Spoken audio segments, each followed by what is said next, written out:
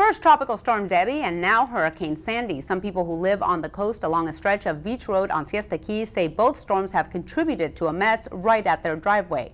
As you can see from this video, the 100 block of beach road is closed because portions of it are 5 feet below the driveway line.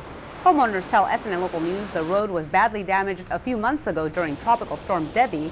And just last week, Sarasota County finished repaving the road only to see it collapse again in the wake of high winds and waves from Hurricane Sandy. A 70-year resident along the coast tells SNN Local News he hopes the situation gets fixed soon.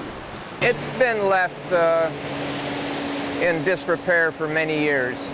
This is the first time there's been a serious effort to fix it. A spokesperson with the county tells SNN Local News officials have been in contact with Frederick Jerk Contracting to fix the road, but are awaiting permit approval before the project can go forward.